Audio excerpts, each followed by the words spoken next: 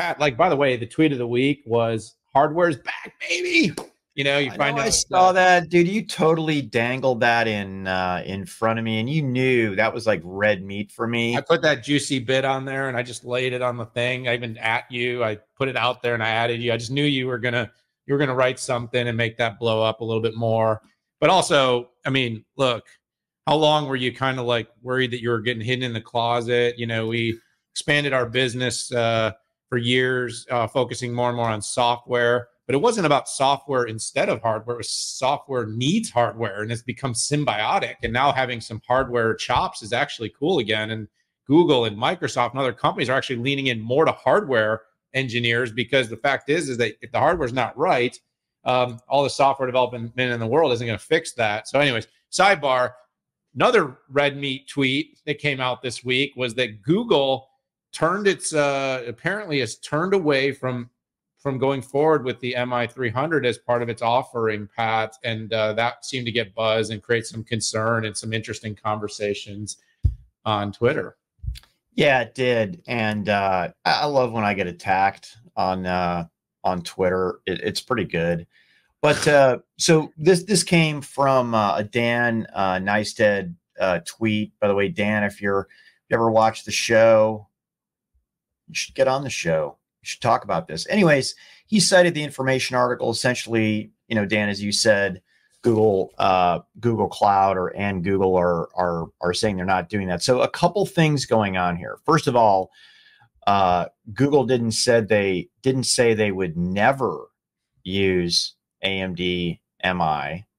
They just said we're always looking for the best technology out there, and for this round, they're using their own homegrown and NVIDIA.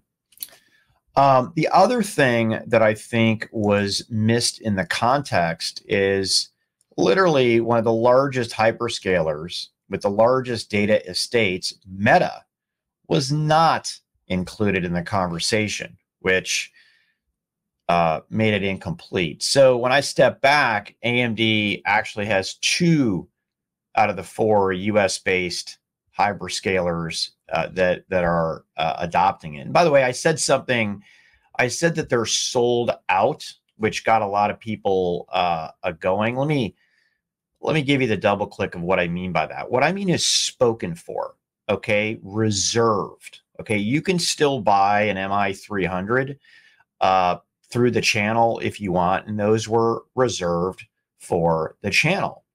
But when you look at the giant volumes and the ramp that AMD had to do for its 2 out of 4 hyperscalers, and oh, by the way, Dell, Lenovo, and HPE, I think that the company is taking a measured approach on who it makes commitments to. Having worked at AMD for 11 years, I saw sometimes that AMD would get into the situation where they would give a little bit of processors to a lot of different people, and that left a lot of them dissatisfied. Now in CPUs, it's easier because the work that goes into the software isn't zero, but it's nothing compared to the software work you have to do to stand up a new data center AI GPU. So I stand by my belief that MI300 for the most part is all reserved.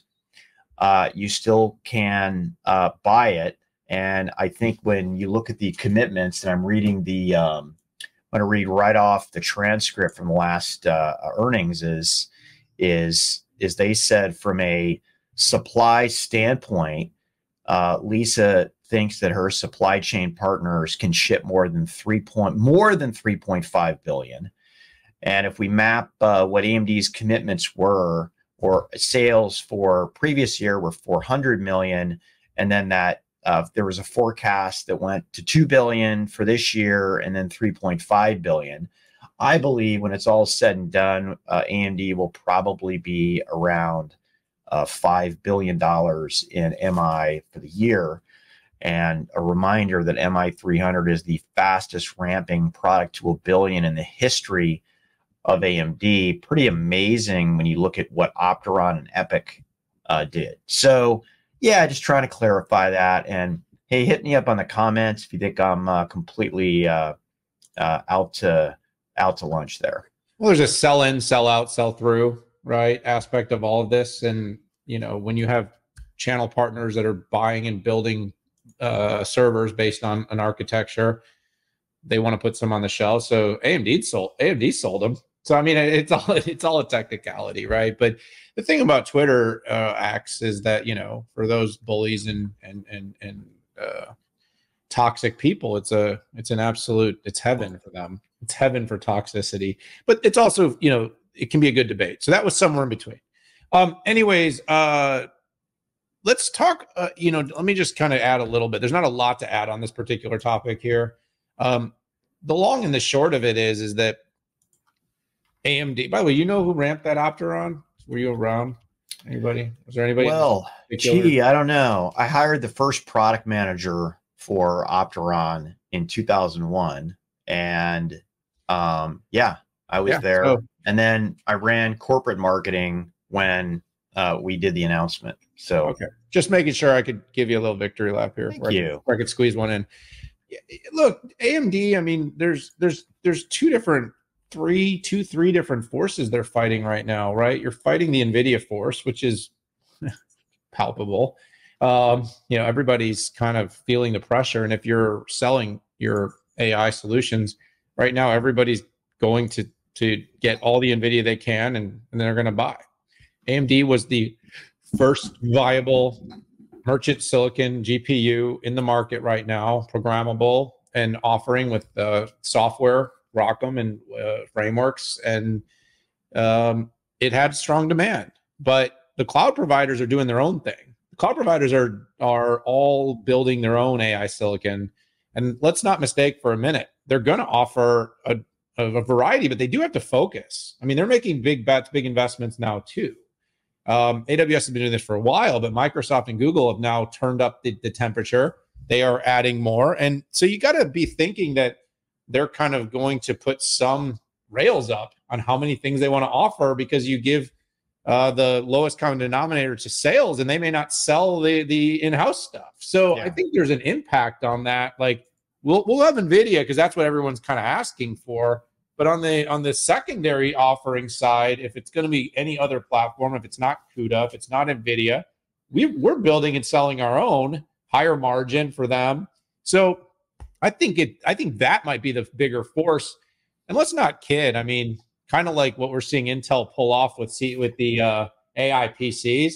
You can be sure they're in the background. Intel's still very instrumental to all these cloud companies and their CPU business. And, you know, with what they've offered with Gaudi 3, well, you know, while it's not the same as a full-on GPU, I believe there's conversations about reserved capacity there too. And if you're one of these giant cloud companies, you are thinking not just about what you're going to offer right now, you're also thinking about what you're going to be supporting over the next few years to come.